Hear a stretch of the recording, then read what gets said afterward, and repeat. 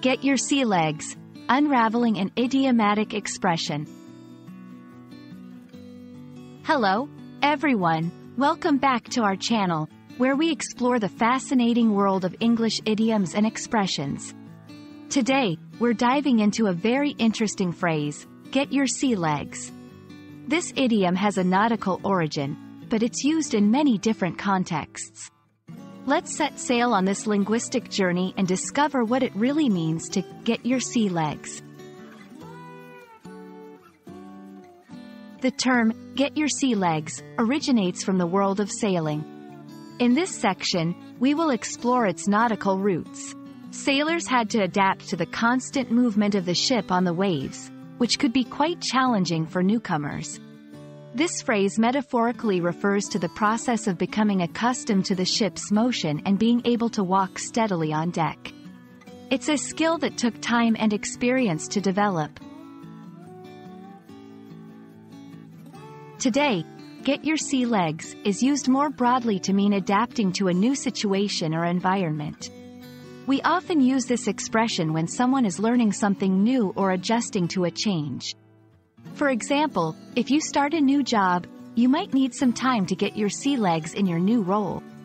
It's all about finding your balance and comfort in unfamiliar settings. Let's look at some examples to see how this phrase is used in everyday language. 1. It took me a few weeks to get my sea legs at my new school, but now I feel right at home. 2. When you move to a different country, it can take a while to get your sea legs with the new culture and customs. 3. She's still getting her sea legs in the world of digital marketing, but she's learning fast.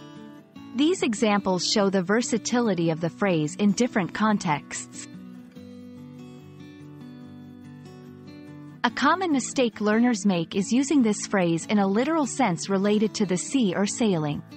Remember, it's usually used metaphorically to describe adjusting to new situations.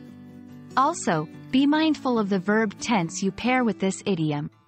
For instance, saying, got my sea legs, implies the process of adaptation is complete, while getting my sea legs suggests it's ongoing. And that's a wrap on Get Your Sea Legs. We hope this video helps you understand and use this idiom confidently in your conversations.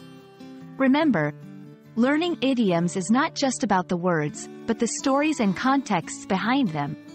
Keep practicing, and soon you'll get your sea legs in the world of English idioms.